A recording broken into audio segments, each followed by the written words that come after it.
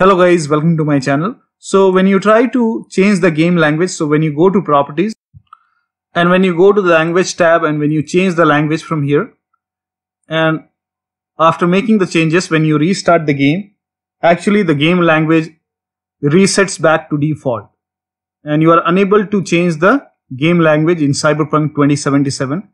Then please follow the steps shown in this video.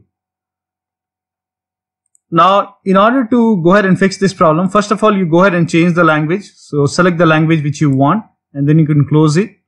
And then you have to go ahead and launch the game from the exe file. So go to the game installation folder. So make a right click on the game, then click on manage, then click on browse local files, and then go to the game installation folder and open the bin folder and open x64 folder, and you launch the game from here.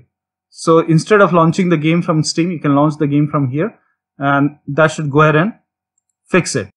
Now still you're facing the problem, then go to the Steam folder.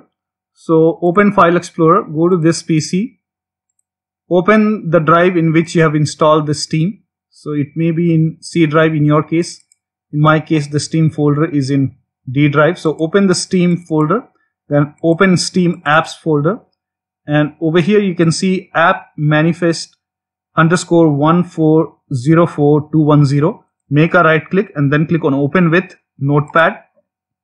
Scroll down and from here you can go ahead and change the language. So if it is in English, you can go ahead and change it to French, or if you want German, you can go ahead and just type in German over here and then click on file, then click on save, and then you can go ahead and launch the game.